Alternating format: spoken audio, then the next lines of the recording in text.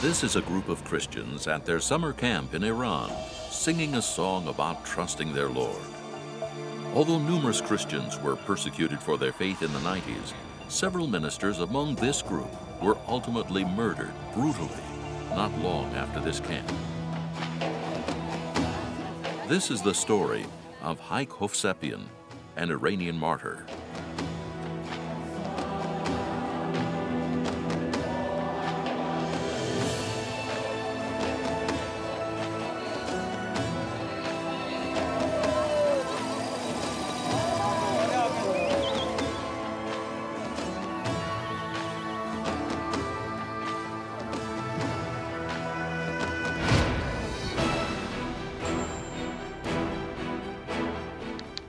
Iran, December 1993. An Islamic judge condemned to death a zealous Christian convert from Islam, Mehdi Dibaj. His only crime was converting to Christianity. Mehdi Dibaj had already served 10 years in prison. A copy of Dibaj's execution order was leaked out and got into the hands of Haik Hovsepian, the leader of Protestant Christians of Iran. Haik, risking his life, chose to speak out and launch an international campaign for the sentence to be overturned. Haik's campaign was successful, and Dibaj was released only a few days before his execution date. But there was a price to pay. This is the story of one man's fight for human rights and the consequences he paid.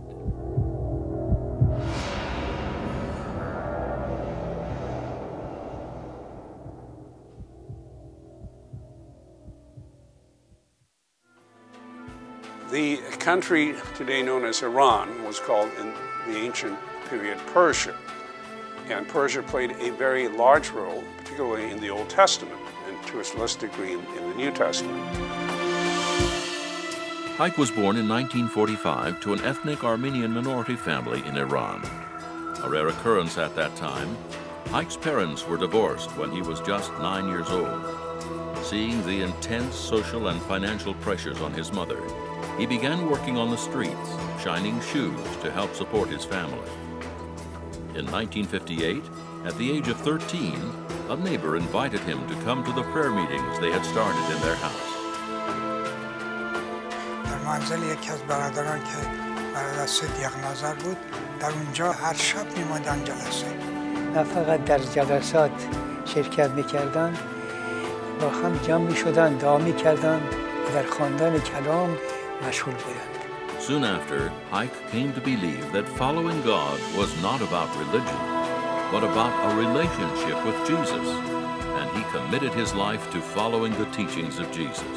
واقعاً آنقدر تولد تازه در ایشون محسوس بود که تمام دوستان و فامیلان متوجه این تحول بزرگ شدند. Haik's passion for his faith was contagious, and others soon began to commit their lives to following Jesus because of his influence. Haik believed that God was giving him a vision to preach the gospel to all. Haik, on September 14, 1967, married Tarkush, a courageous lady who completely supported his vision. In 1967, the leaders of the Christian Church confirmed Haik's vision to plant a church in Gorgan, a radically Islamic part of Iran that had no Christians.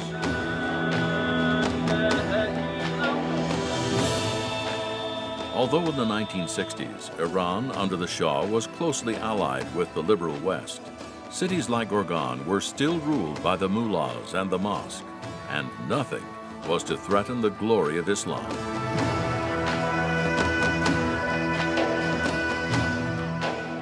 Haik loved people, and especially he loved the people that he was surrounded by, mainly Muslims, and they knew it. And as he went out on the street, they would recognize him, and he would talk with them, he'd pray with them on the street, he would bring them to the church, and some were baptized as well, and it didn't take long for many people in the city to hear about this church and this young pastor. In Gorgan, they met opposition and tragedy that would have sent most men into early retirement. ما بارها شاهد بودیم از طرف متعصبین و تندروهای مذهبیشون گرفتار مشکلات میشد. نامه‌های تهدیدآمیز براش نوشته شد. The opposition was not subtle either. An extremist group called Tablighat Islam would throw stones at the church's windows and sometimes even physically break up the meetings.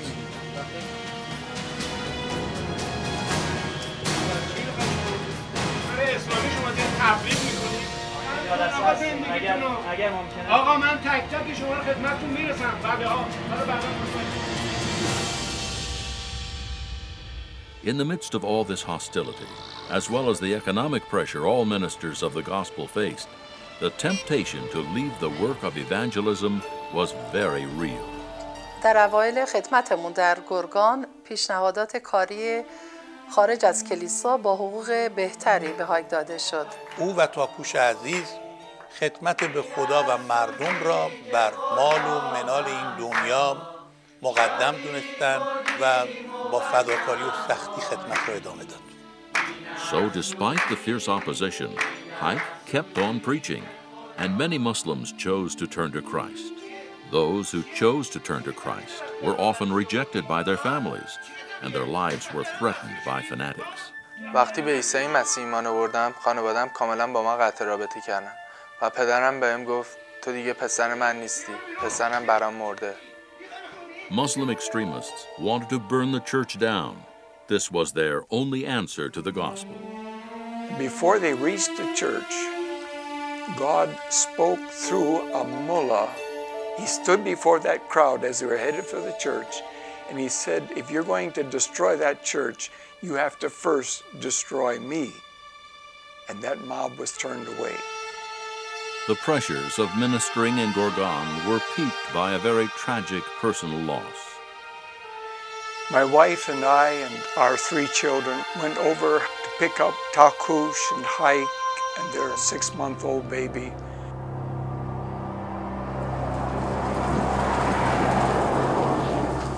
About 45 minutes before we reached the end of that journey, we were blinded by lights coming at us in the darkness and ran into the back of a farm trailer, and our vehicle impacted that trailer with such a speed that the entire car was just ripped open. That was it. And we were all unconscious for I don't know how long, but all of us were unconscious. Haik's firstborn child died in that car accident, and the other missionary couple lost all 3 of their children. وقتی من اینو تعریف میکنم اغراقی نیست. دهانش اصلا دیده نمیشد، چشا بسته بود، از باد شده و من متعجب و نگران از لای دندونا گفت هللویا. شادی ممکنه به شکل قهقه نباشه، ممکنه به شکل خنده نباشه، ممکنه این شادی یک شادی عمیق درونی حتی در بستر بیماری باشه، ولی شادی است، آرامش عمیقه. Haik had his hands up as weak as he was, and he was saying, whether dead or alive, praise the Lord.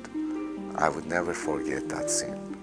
با وجود اینکه از شنیدن خبر فوت پسرمون بی اندازه ناراحت شدیم، ولی تمام اون چیزهایی که خونده بودیم و موعظه کرده بودیم وقتش بود که در عمل آن را نشون بدیم. اکثرا ما میگیم که وقتی به آسمان برسیم یه دفعه میگیم پسر 21 ساله اومد و زد به شونه من و گفت بابا من برمیگردم این پسر رشیدی که قیافه‌ام نمیشناسم و بعد میگم من همون بچه 6 ماهه هستم که در تصادف از ماشین پرت شدم بیرون و کشته شدم در این تصادف و حالا اینجا باشم در حضور عیسی است. این ایمان است. And what seemed to be a tragedy, even at that time, I said I believed that God was going to turn into triumph. And he did that for Brother Haik and for us.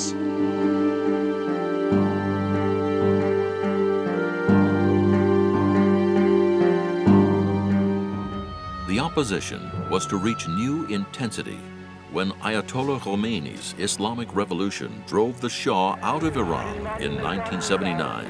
and established the world's first Islamic republic. Christians and those who opposed the common faith were attacked in the very early days of the revolution. تمایز مذهبی در ایران و تبعیض مذهبی به شدت رایج شد. یعنی به محض اینکه میشنیدن در یک کلیسایی 4 تا بچه مسلمان هم رفتن اونجا نشستن، اینجا میشد مرکز جاسوسی و میسیونری و تبلیغ، حمله میکردن و میزدن. In Shiraz, the vicar of the Anglican Church, Reverend Arastuseya, had his throat cut. In Isfahan, terrorists broke into the apartments of the Anglican bishop Hassan Dehekhani and fired shots at his sleeping body. Miraculously, he escaped. 2 gunmen got into the house and went to my parents' bedroom, and one of them shot from a very close range, about 5 times. My mother put her hand out to protect him, and she got shot in the hand and injured, obviously. But not one of them hit my father.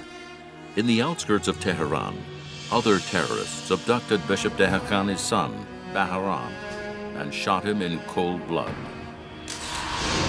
مسیحیای انگلیکن و کانورتا خیلی سخته براشون. یعنی به خصوص چون روابط با انگلیس بده و کلیسای انگلیکن رو اینها پارت آف چرچ آف انگلند رو اینها جاسوسخانه انگلیس میدونن، باش خیلی بد رفتار میکنن. When, for example, the Quran is quoted that there is no compulsion in belief, it ought to be understood in a very real way then. Is a person in Iran free to disbelieve? Is a person in Malaysia free to disbelieve? Is a person in Indonesia free to disbelieve? If you're not free to disbelieve in a certain faith, then there is compulsion in that faith.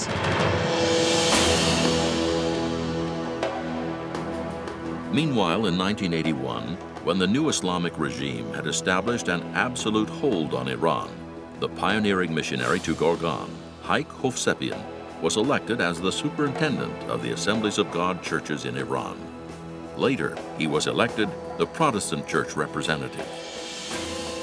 از نظر انسانی هیچ کس فکر نمی‌کرد که یک همچین کسی شاگرد واکسی یک روز بشه اسقف کلیسا و دیگران را راهنمایی بکنه. He wouldn't go around often to the bigger church congregations, but he would travel throughout the land in order to bring support and encouragement to the smaller fellowship. کلیسای ما هیچ آلت موسیقی نداشتیم. توی زیر زمین جلسه داشتیم و شاید 15 نفر بیشتر نبودیم. یه بار که ایشون تشریف آوردن یه کیبورد خیلی کوچولو آورده بودن و برای اولین بار اونجا ما سرود که میخوندیم با موسیقی بود و خیلی جذاب بود برای ما. همین با هم یه احساس داشتیم نسبت به برادرهای، انگار پدر ما هاست از تهران اومده دیدن ما.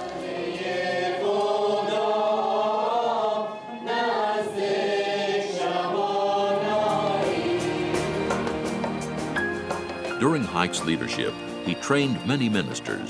Numerous churches and branches were established. ایشان دید وسیع داشت برای اینکه خدمت در بین ایرانی‌ها را نه فقط در داخل کشور، خارج از کشور نیز ادامه بده. با وجود تمام این مسئولیت‌هایی که داشت، خانواده جای اول بود در زندگی شخصی خودش. بابا برای ما بچه‌ها ارزش قائل بود و مرد قولش بود. اگه به من میگفت فردا تو رو پارک میبرم، مطمئن بودم که زیر قولش نمیزنه و من رو پارک میبره. اگرچه بابا کشیش کلیسا بود، خیلی شخصیت خاکی، دلنشین، آرامبخش و بامزه‌ای داشت و همه این رو درش میدیدن. Haik was a pioneer for human rights and humanitarian efforts in Iran. Haik organized over 80 volunteers to come to the aid of the Kurdish refugees. For over 2 months, a hot meal was given to the refugees every day. ایشون با سازمان‌های خیریه در ارتباط بودن که بتونه کلیسا از این طریق نیز کمک کنه. چندین مدرسه در جاهایی که زلزله به وجود اومده بود با همت برادرهایی که ساخته میشه برای اونها. واقعا هم تشکر می‌کنم از همه شما، مخصوصا از برادران عزیز ما و دستاندرکاران در مقامات دولتی که با ما همکاری کردن و این اجازه و این افتخار رو به ما دادن که ما هم سهیم باشیم در ساختار این مدرسه. The new government soon made its wishes very obvious to Haik, the leader of the Iranian Christian churches. The unfair restrictions were many. No services were to be held in Persian. All services had to be on Sunday, not Friday, the national weekly holiday. Only card-holding members of the church could come to services. Membership lists had to be given to the government. New members had to be approved by the government as well. And Haik gave his brave and defiant response to the government's orders. I and my ministers will never bow down and agree to such inhumane and unjust demands. Our churches are open to all who want to come in. در آرامش که بودن مثل یک بره، ولی وقتی تصمیمی که می‌گرفتند با شجاعت بر اون تصمیم می‌ایستادند.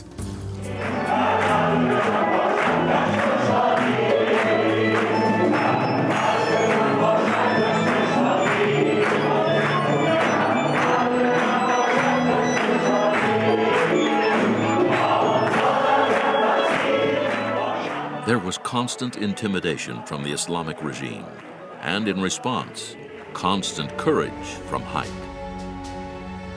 ایشون کاملا معتقد بود که هر ایرانی از هر نژاد و زبان حق داره که مسیح را به عنوان منجی و خداوندش بپذیره و او را پیروی بکنه.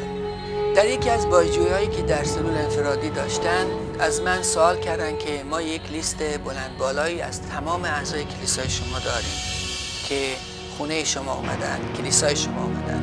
و جالب این بود که در 7 سالی که من در اهواز بودم حتی اگه یک نفر برای یک بار خونه من اومده بود اینا اسامی اون رو داشتن.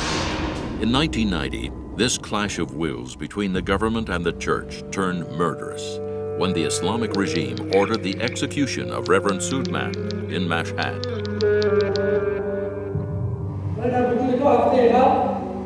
برادر ما که چیز بودن در شهر مشهد اعدام شدند.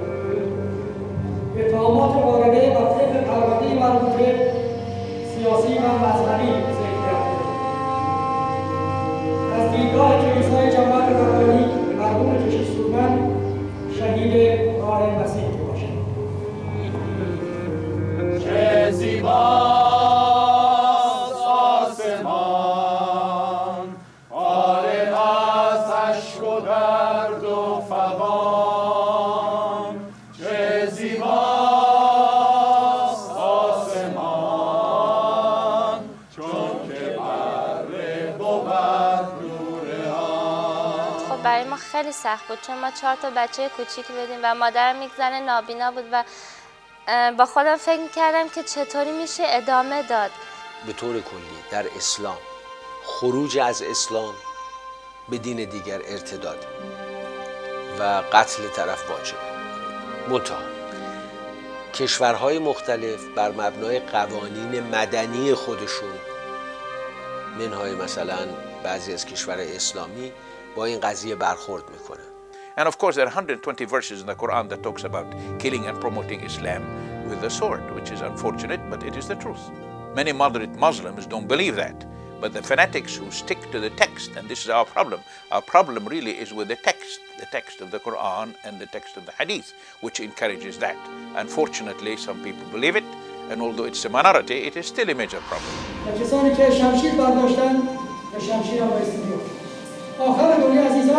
زمانی است که خدا به عنوان انتقام گیرنده نیست تا انتقام خود مقدسین رو بگیره.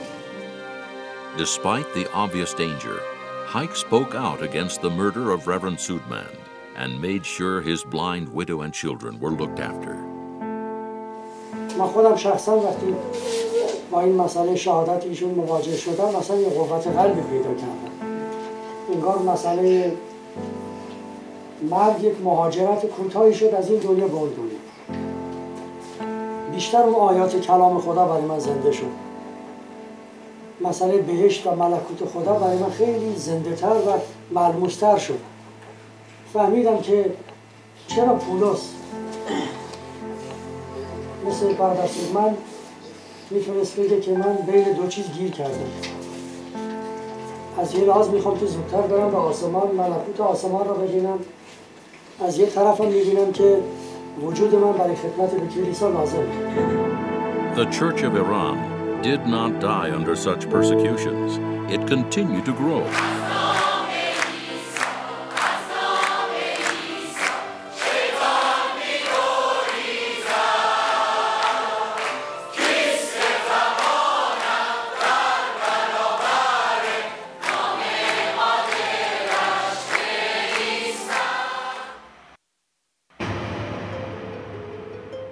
Reverend Soodmand would not be the only Christian minister to be killed for his faith in the 1990s. Mehdi Dibaj was a Christian convert from Islam who was imprisoned as punishment for his conversion. In 1993, an Islamic judge in northern Iran condemned the imprisoned Dibaj to death. His only crime was apostasy. Mehdi Dibaj had already served 10 years in prison. در زحمت هست، همه کلیسا در زحمت هست. وقتی برادری شاده، همه کلیسا شاد هست. Upon hearing of Dibaj's death sentence, Haik began to immediately plead his case to the Iranian authorities for Dibaj's sentence to be overturned. They ignored his pleas. Then, in a sudden turn of events, Dibaj's official death sentence document was intercepted by a prison official who was sympathetic to Dibaj's case and leaked a copy of the document to Haik. Finally, empowered with proof of Iran's flagrant human rights violations, Haik launched an international campaign for the sentence to be overturned. Haik invited the United Nations Special Representative for Human Rights to Iran to investigate violations of religious freedom in Iran. And at great risk to his own life, he sent out detailed reports to the international press. برای ایشون یک نفر نبود، مسئله یک ملت، یک قومه، یک قومی که ایرانی مسیحی بهش اطلاق میشه. و با وجود اینکه شخص بسیار حلیم و فروتنی بود، اما صدای بسیار رسا و قوی داشت در مقابل حمایت از جفادیدگان. Haik's efforts made Dibaj an international figure, prompting even the United States Congress to officially intercede on Dibaj's behalf with the President of Iran. اگر راجب یه آدم زندانی، راجب یه گروگان، هر چی شما سر و صدا بکنی به نفع اون. آدمایی که در زندان بودن اومدن بیرون به من گفتن هر روز تو اسم ما رو می آوردی ما وضعمون تو زندان بهتر میشد. هر روز که میگفتی این طرف زیر شکنجه داره از بین میره غذای بهتری به ما میدادن. اینه که کاری که ایشون کرد کار درستی بود، بایدم میکرد. یعنی وقتی شما یک نفر رو به عنوان گروگان یا زندانی دارید اگه فراموشش کنید این چیزیست که رژیم میخواد. And Haik said if there is no religious freedom in Iran then I don't mind, but when they claim to have religious freedom and at the same time bring so much hardship and persecution on our people, I cannot stand. And I have to stand for the truth and justice and make this known throughout the world. The government of Iran wanted to avoid any sort of transparency and did not want its internal affairs exposed internationally. And Haik understood there could be consequences to pay for his actions. اون میدانست که چیکار داره میکنه. خودش هم گفته بود کاری که من میکنم بازی با آتش هست، دست گذاشتن لانه مار هست. اومدم خونهشون گفتم با این رژیم در نیافت، اینها نقشه قتل تو رو هم دارن. یه نگاهی کرد گفت من برای خداوند حاضرم.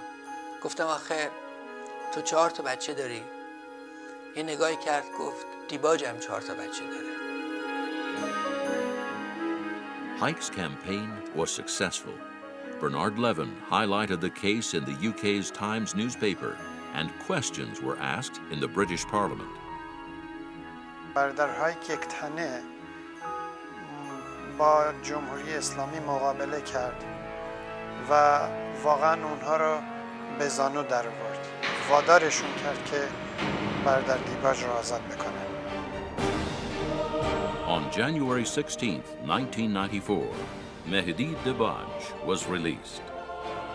Today, Mehdi Dibaj is a free man because of Haik's appeal on his behalf.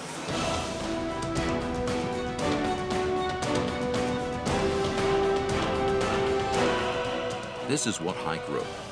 Praise the Lord for all his victories. Brother Dibaj has just arrived in our house. When Dibaj entered the house, all the believers started singing, "In the name of Jesus, we have the victory." This was the best welcome they could offer our hero. اینجا خیلی منو بغل کردن و گریه کردن. خب بعد از شاید فکر می‌کردن دیگه هیچ وقت بچه‌هاشو نمیتونه ببینه و مرتب زنگ می‌زدن، از جاهای مختلف تبریک میگفتن. The defiant bravery of Haik had won freedom for his brother, but there was a price to pay. I was sitting right at my desk when I got the word, and I said, what a marvelous example of a man who used his voice and who used his influence and who used his reach for the sake of a fellow believer. And there he was speaking for Mehdi Dibaj to make sure that he would get that which was fair and proper and not that which was manipulated. I was extremely touched by the fact that Brother Haik went out of his innermost being to rescue a Muslim believer and succeeded, not knowing for certain what the result would be. But I believe he knew in his heart that oftentimes a life for a life.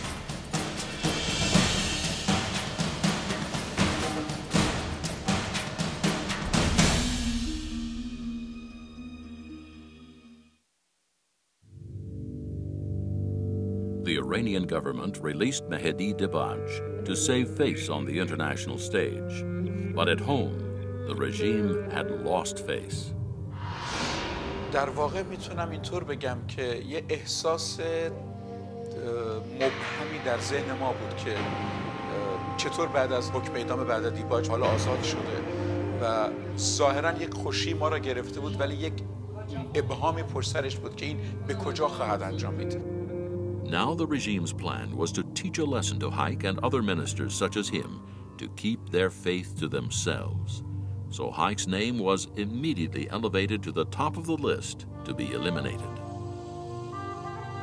عیسی خداوند در شبی که او را تسلیم کردند نان را گرفت و شکر نموده پاره کرد و گفت بگیرید بخورید، این است بدن من که برای شما پاره می شود، این را به یادگاری من بجارید. تقدیس بفرما خداوندا که انرژی کافی داشته باشیم که پیام حیات بخش انجیل عیسی مسیح را به گوش هموطنانمون برسانیم، بدون ترس از اینکه مردم چه خواهند کرد و چه خواهند گفت، چون تو زندگی ما را، آینده ما را در دستهای خودت بیوه کردی. بنابراین تقدیس کن و مبارک ساز. به نام خداوند ما عیسی مسیح. آمین. On January 19, 1994, just 3 days after Dibaj was released, Haik was on his way to Tehran's Mehrabad International Airport when he disappeared.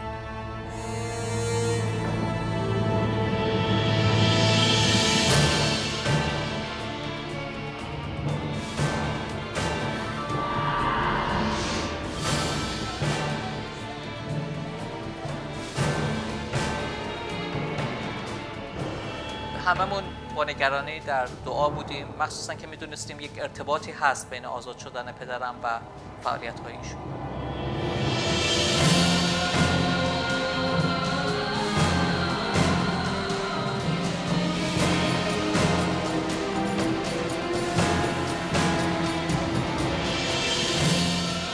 با توجه به جریاناتی که در رابطه با بدر دیباج اتفاق افتاده بود، ما در ده‌ها نامه‌ای که به همه مقامات نوشتیم به احتمال قوی توسط برادران امنیتی ایشون خوانده شدند.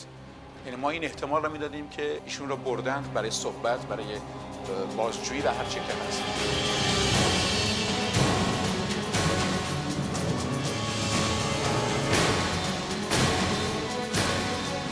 نگرانی ما روز به روز بیشتر و بیشتر میشد، چون که هیچ خبری نداشتیم. ولی ما هنوز امیدمون از دست نداده بودیم و انتظار اومدنشون رو داشتیم. یادمه که حتی برای 1 ساعت اگه از خونه بیرون میرفتم، از بیرون زنگ میزدم خونه که ببینم پدرم خونه رسیده یا نه.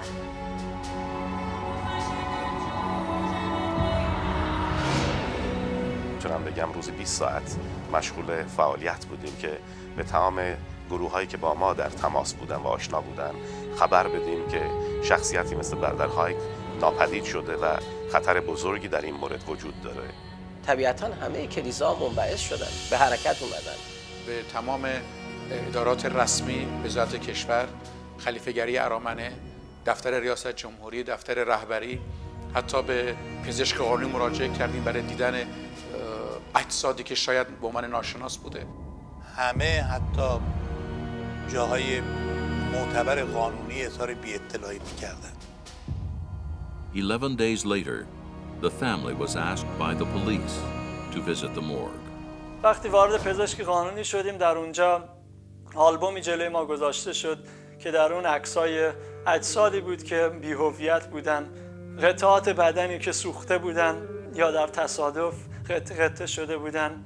و بعد از نگاه کردن تمام این عکس‌ها با خوشحالی متوجه شدم که پدر من در هیچ کدوم از این عکس‌ها وجود نداره. و در حالی که کم کم آماده می‌شدیم که برگردیم، گفتن که یک عکس دیگری هم هست که می‌خوایم این رو هم ببینیم. وقتی این عکس رو آوردن و روی میز گذاشتن، من در این عکس چشمایی رو دیدم که برای سالها منو محبت کرده بود. و اگرچه این چهره در خون آغشته شده بود، ولی تشخیص این چهره برای من خیلی سخت نبود و متوجه شدم که این پدر من هست. در حالی که همه همراه با اشک‌ها، بالاخص بعد ادوارد به عنوان برادر تنی و جوزف به عنوان پسرشون خیلی دل شکسته، تمام صحبت این بود که به تاکوش چی بگیم، چطور این پیغام را بعد از 11 روز به تاکوش برسانیم که هر آن منتظر بود هایک به خونه برگرده. یادم میاد در لحظاتی که از پله‌های خونه بالا میرفتیم، چهره آندره برادر کوچیکم به ذهنم میومد. برادری که 10 سالش بود و با خودم فکر میکردم که ایشون بدون پدر چجور باید زندگی بکنم. من در اتاق خودم بودم و بعد دویدم به طرف جوزف و همگی بغل کردیم همدیگر رو. چشمان گریان و قرمز جوزف را دیدیم، دیگه مطمئن شدیم که چه اتفاقی افتاده. همون موقع بود که واقعا شوکه شده بودیم و گریه می کردیم و نمیخواستیم باور کنیم. نمیدونستم خانواده شاد ما دیگه از این به بعد چطور میتونه بدون پدر ادامه بده. Haik said that if his life would be taken away, he would be ready for that.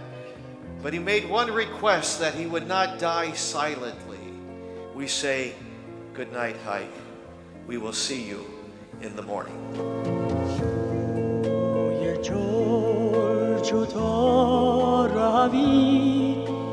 دست در دست او نهی، اجازه خدا بینید، فرزندش را بشنوید. تمام شد فریاد زد او، مرگت نیز باشد چو. برای خدا بین این دنیا و اون دنیا فاصله نیست. خدا میگه از این اتاق برداشتم بردم اون اتاق. و اینجاست که اون مقدسینی که با مرگ با این چشم نگاه میکنن براشون خیلی راحته. And if he had a chance to live again, he would have done everything to give his life for Jesus, so that every person would hear the message of salvation and come to know him. کشیشانی که در آمریکا بودیم حسابی اون روزو گریه کردیم و از نظر انسانی اصلا غیر قابل تحمل بود اون وضع. I wept when I heard it, but rejoiced that there were people like him who were courageous right to the last moment. And that's what true martyrdom is. He did not use violence. He did not spread violence. He was against violence and was protecting the innocent. That's how he was willing to die. That's what martyrdom is. Martyrdom is not violent in its means. It is peaceful and authentic in its method. سیاست کلی برخورد با اینا بود. حالا چرا اینو انتخاب کردن؟ برای اینکه دیدن این از همه اکتیوتره، این فعاله، این نمیذاره سر و صدا میکنه. او رو انتخاب. With complete contempt for the rights of the family, the authorities had already buried a man they knew to be a Christian in a Muslim graveyard, only 6 days after his death. پس از شهادت بابا فرصتی داشتیم که به محل قتل بریم و این شخص افغانی رو که اولین شخصی بود که جسد رو پیدا کرده بود ببینیم و صحبتی داشته باشیم. ایشون میگه که من کارت شناسایی رو که در جیب پیراهن ایشون دیدم و اون صلیبی رو که روی کت ایشون دیدم برای من واضح بود که ایشون یک شخصیت شناخته شده مسیحی باید باشه. ولی برای ما خیلی سوال برانگیز بود که چطور یک شخصیت شناخته شده مسیحی بعد از 6 روز از طریق پزشک قانونی به عنوان یک شخصیت بی‌هویت دفن شد. The church demanded the body to be moved to Tehran's Christian graveyard. خاک زدیم کنار، در اون گل در از بارون هم می اومد، در گل و لجن باور کن فقط یک نایلون، یک مشما بود که روی بدن برادر هایک بود کشیده بودن، از زیر خاک آوردیم بیرون. بالاخره جسد رو منتقل کردیم به محل شستشوی قبرستان. When they saw the corpse, they learned how brutally Haik had been killed. با صحنه بسیار فجیع روبرو شدیم. یعنی مسلماً هیچ کدوم از ما چنین صحنه ای رو تو عمر خودمون ندیده بودیم.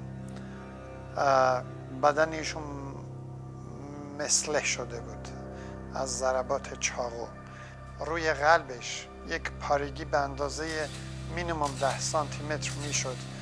سوراخی بود که شاید فکر کنم با چینو زدن، شاید دیلم، آهن، من نمیدونم. و من میتونم اعلام بکنم که برادرهای عزیزان 2 بار قلب خود را تسلیم عیسی مسیح کرد. یک بار وقتی به او ایمان آورد قلبش را داد و یک بار در شهادت او قلبش سوراخ شد به خاطر عیسی مسیح. اصولاً وقتی که در این حالت به اصطلاح فوت میکنه همین حالت فریز میشن. ولی جالب بود که ایشون صورتشون بسیار آرام بود. یعنی موقعی که روحش رو میسپرد مطمئناً اون دعای مسیح رو میکرد، خداوندا اینها را بیامرز که نمیدونن چه کار میکنن. ولی کلام خدا وقتی در رابطه با قهرمانان ایمان صحبت میکنه میگه آنانی که این جهان لایق ایشان نبود و من میتونم بگم این جهان لایق برادرم هایک نبود. مرگ نابهنگام برادر هایک ضربه بزرگی بود برای من. نمیتونم بگم که برادر هایک جایگزین شده، چون که جایگزینی برای برادر هایک هنوز پیدا نکردم. این یک به اصطلاح از دست دادن برادری بود که من خیلی دوستش داشتم. این چیزها رو ما در تاریخ خونده بودیم، در کتاب اعمال رسولان اینها رو مطالعه کرده بودیم، ولی فکر نمی کردیم در قرن 20 نیز این اتفاقات در سرزمین ایران تکرار بشه، مخصوصا که به اون طرز وحشیانه برادر هایک را با 26 ضربه چاقو کشته بودن. واقعا اون آثار زخم ها و این جراحت ها همیشه در ذهن ما میمونه که ایشون چه بهای سنگینی دادن. نه فقط روحانی بود، فوق‌العاده با استعداد، زباندان، موسیقیدان، خواننده، مکانیک، دکتر در خانواده، چون معلومات طبیش هم خیلی زیاد، و یک شخصیت جامعه شناس، روانشناس، کسی که همه فن حریف بود. در نهایت فروتنیش این مرد حاضر بود همه اینها را پای مسیح بریزه به خاطر اینکه میدانست به چه کسی ایمان آورده بود.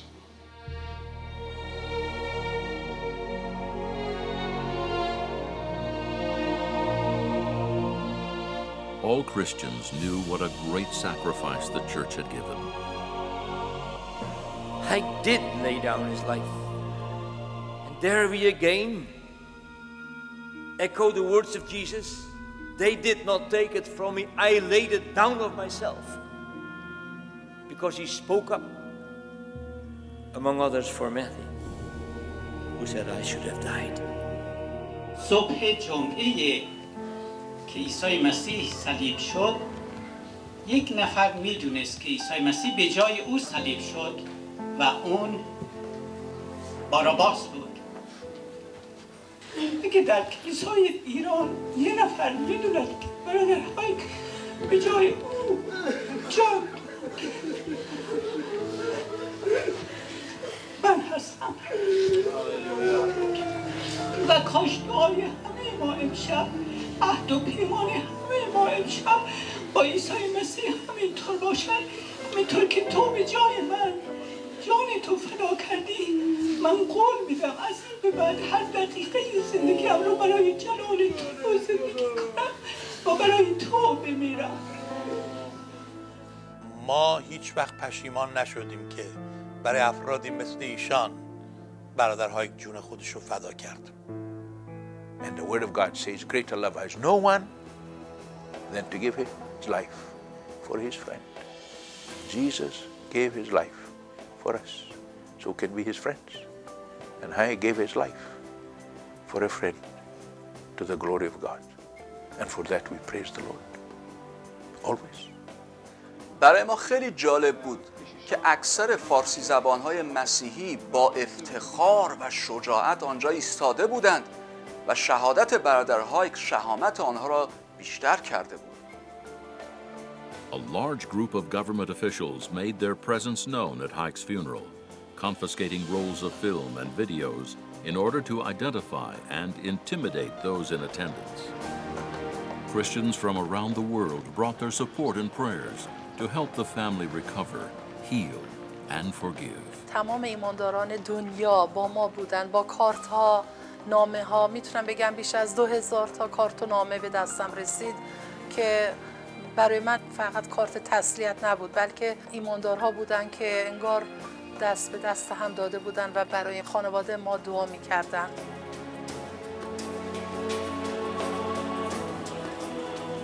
دیگر کلیساهای ایران نیز در این اتحاد با ما بودند، ما خود را تنها ندیدیم. بنابراین شهادت برادر هایک نه تنها کلیسا را تضعیف نکرد، بلکه مؤمنین واقعی را بیشتر مشتعل نمود و عشق آنها را به خداوند قوی‌تر و عمیق‌تر ساخت.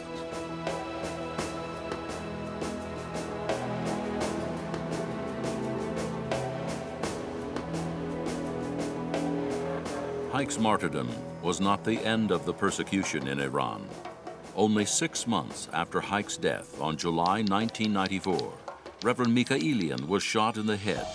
He was a zealous Christian teacher, writer, and pastor. Only a few days later, on July 5th, 1994, Reverend Mehdi Dibaj was found dead in the forests of Karaj, near Tehran. وقتی شنیدیم ابتدا کشیش میکائیلیان چهارشنبه ناپدید شده و بعد شنبه خبر دادن که ایشون جنازش در جایی هست و بعد وقتی رفتن و جنازه ایشون رو پیدا کردن، اونجا آدرسی بود از اینکه نشون میداد برادر دیباج هم در جای دیگری دفن شده. در از 3 روز اختلاف 2 کشیش دوباره شهید شدند.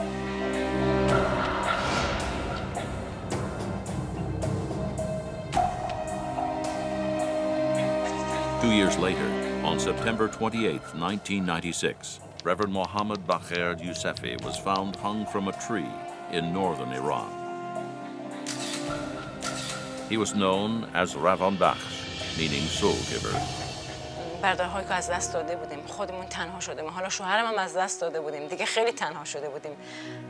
پس برای من خیلی باور کردنش سخت بود.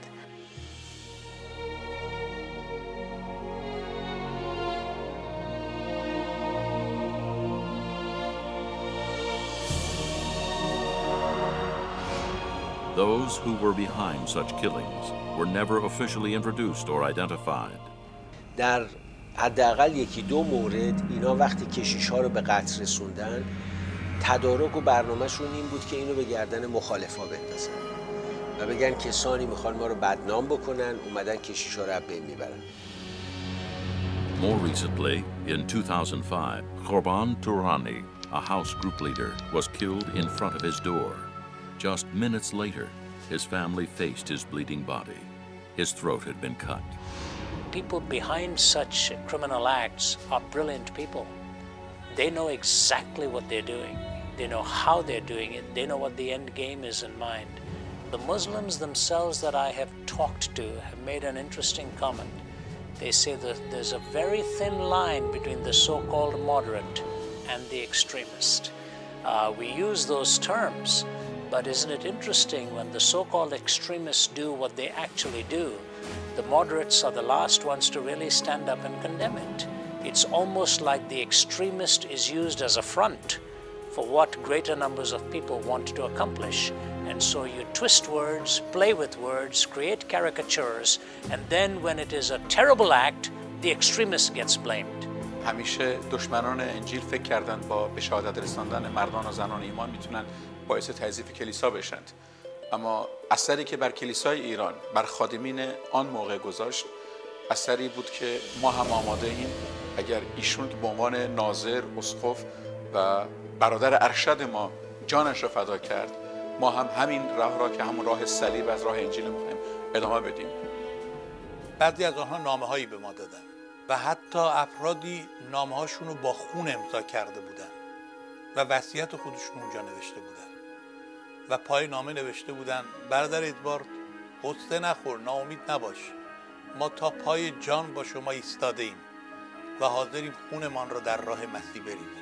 و خداوند در همون روزا با من صحبت کرد که کلیسایی که از شهادت و از مرگ نمیترسه، این کلیسا هیچ وقت شکست نخواهد خورد. هر جا که خون مقدسین مسیح ریخته، اونجا کلیسای مقدسین مسیح رشد کرده، چون هر چی بکاریم همون رو درو میکنیم. Today, thousands are coming to Christian faith and are being built up in ways Haik perhaps only dreamt about. میتونیم ایران را با دو دیدگاه نگاه کنیم. یک دیدگاهی که دنیا میبینه، دیدگاهی که مدیا منتقل میکنه که شاید دیدگاه خیلی منفی و تلخی است که مسائل عجیب غریب اتفاق میفته و دنیای طور دیگه میبینه. اما دیدگاهی که از طریق کلیسا میتونیم ببینیم، دیدگاهی است که کلیسا آماده است و ایران برای انجیل باز است. کلیساها فعالند و بسیاری در تمام اقصا نقاط کشور تشنه خداوندند، تشنه انجیلند، تشنه عیسی مسیحند، تشنه محبتند و این نشون میده که در طول این سالها خون شهدا، دعاهاشون، خدماتشون نه فقط دفن نشد و فراموش نشد، بلکه باعث شد که یک موج تازه‌ای برای حقیقت بیدار بشه و این محصول اون زحمات هست.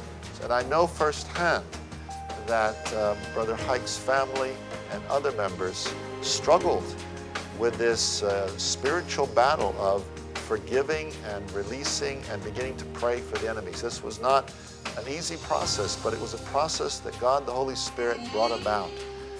And it has been a great witness to me as I've seen the church in Iran intercede and pray and weep for those that persecuted them. و این آیه کتاب مقدس بسیار کمکم کرد که میگوید اما به همه شما که سخنان مرا میشنوید میگویم که دشمنان خود را دوست بدارید و به کسانی که از شما نفرت دارند خوبی کنید. After several years, Haik's family immigrated to the U.S. And despite the tragic loss, they still continue to minister to Iranians and others. من واقعا خوشحالم که میتونم با خانواده کاری رو که خداوند در زندگی من انجام داده با مردم در میون بذارم. کلام خدا از طریق ماهواره‌ها و از طریق اینترنت در اختیار ملت ایران قرار میگیره و توجه داشته باشیم تشنه آب رو پیدا میکنه. درهای زندان تو امروز میتونه باز بشه. Martyrdom of Iranian Christians has allowed the churches in the West to recognize their freedom and to realize that God is continuing to work in the hearts of the people of Iran. There'll be no change in our work in the world and the confrontation with Islam until we as believers in Jesus Christ begin and learn to spell Islam as I sincerely love all Muslims. Haik understood that the Muslim is not his enemy, and he gave his life that the Muslim would understand that the love of God wants to reach them, and they're not an enemy. Haik wanted his life to bear much fruit. Jesus said, fruit will only be produced if the grain of wheat fall into the ground and die. تاریخ کلیسای ایران هیچ وقت این عزیزان را فراموش نخواهد کرد. اینها الگوها و نمونه‌های بسیار درخشانی هستند که تا جاودان اسمشون باقی خواهد ماند. هیچ چیز مخفی نیست که آشکار نشه. به امید روزی که تمام حقایق در مورد این شهیدان و در مورد کار خدا در ایران و تعداد زیادی که به عیسی مسیح خداوند به عنوان نجات دهنده و خداوند شخصیشون تسلیم شدن آشکار بشه.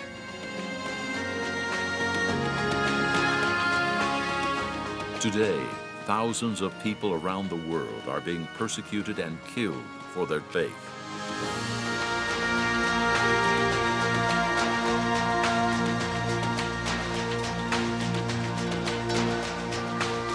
جای شهدا عزیزان جای خوبی. خوش به حال شهدای مسیحی. خوشا به حال شهدای مسیحی. چون اونها مقام مخصوصی در نظر خدا دارند.